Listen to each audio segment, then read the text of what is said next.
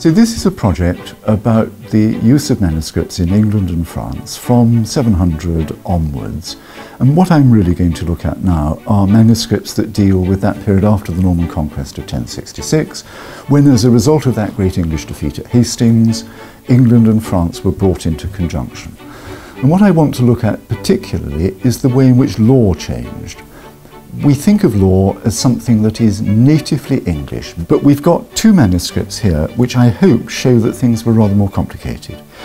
This one is the earliest collection of the laws of the Londoners. It was made in London round about 1210, in the reign of King John, and it's famous, apart from anything else, because it contains a series of instructions for the king. The king must rule according to law, and law must be good law. If it's not good law, then it is not the law.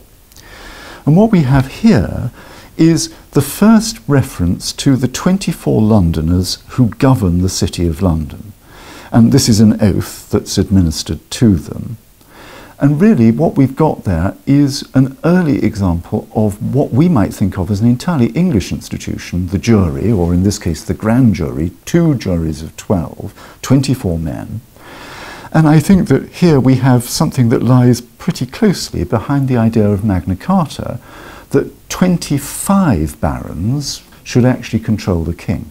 It's fascinating too, because opposite it is a 15th century recipe for something that we all of us think as entirely English, beer. And this is written in English, but this of course is written in Latin, the language of the church, the language of the elite. Now if we turn to this one, this shows us in another sense the way that English law is influenced by the laws of Europe, in this case by the laws of the church. This is one of the most important early manuscripts associated with Thomas Becket. It's the first real attempt to gather what the king might have regarded as the fake news of Becket, but what church historians certainly regard as the true news of Becket's martyrdom. And it does that by bringing together hundreds of individual letters sent from across France, across Northern Europe, dealing with Becket's life, his dispute with Henry II, and his martyrdom. And here we've got one of the very first images of Becket confronted by the four knights who cut off his head. Why does that matter? Because this was a dispute in which the king said the laws of England should govern the church. And the church said no, there are higher laws. There is canon law, there is the law of the Pope in Rome, there is the law of the church more generally, and that should apply.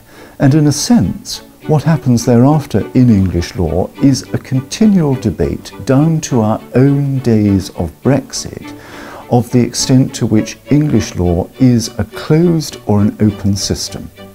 Are we a closed people looking only inward, or are we an open people open to all of these influences from outside?